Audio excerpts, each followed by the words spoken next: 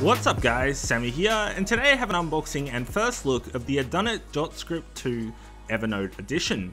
So this is a stylus which will supposedly give you a precision control, and it works through Bluetooth for a personalized app experience. As you can see on the side of the box, it supports all major iOS devices ranging from the iPhone 5 or later, iPad mini or later, and the iPad 4/iPad Air or later. On the back, we can see that it features a 1.9mm tip for pixel point precision, a rechargeable battery, and features palm rejection, meaning you should be able to expect no problems when having the palm of your hand while writing/drawing on your iOS device. But without further ado, let's jump into this unboxing.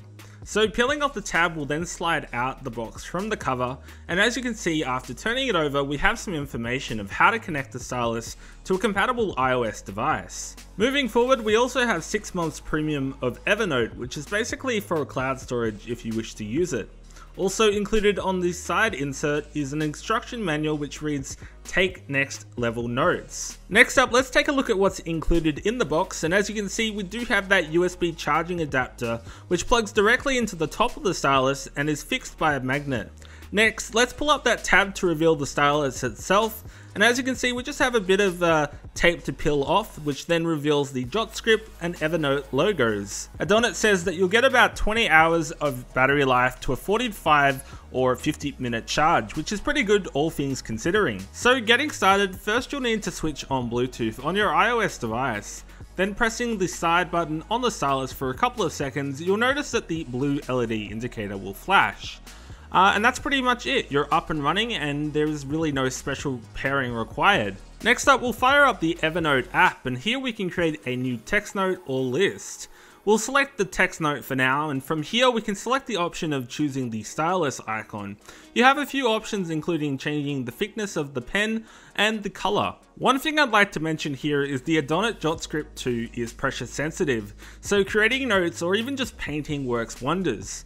And on that note, yes, it works well with other creative apps such as the one I'm using at the moment, which is called Pixelmator, where I'm able to adjust the brush size and create a real masterpiece. There are also shortcuts that can be used with the button on the stylus, however they require compatible apps such as Photoshop, Sketch, or Procreate, and this all adds to the bigger picture. So what are my thoughts on the Adonit Jot Script 2? I will say that I haven't had much experience with styluses before. However, in my time using the Jot Script 2, I felt it to be a precise way of taking notes or even just doing some rough drawing on the side. I like the fact that it's really simple and easy to set up, and you're able to get straight into the experience without issues. So in my opinion, I'd say it is worth the $74.99 if you're looking to do some serious note taking. And the fact that it's an Evernote edition gives you 6 months of cloud storage, which is a nice plus as well. But if you're not really happy with that app, you can use other apps as well, and you're not really stuck to one app. But that's going to wrap it up for this unboxing / first look, and I guess a little bit of a review as well. Special thanks to Adonit for sending this product out. Hope you guys enjoyed this video though. If you guys did, be sure to hit that like button and subscribe for more videos. But that's going to be it. Hope you guys have an awesome day, and I will see you guys in the next one. Peace.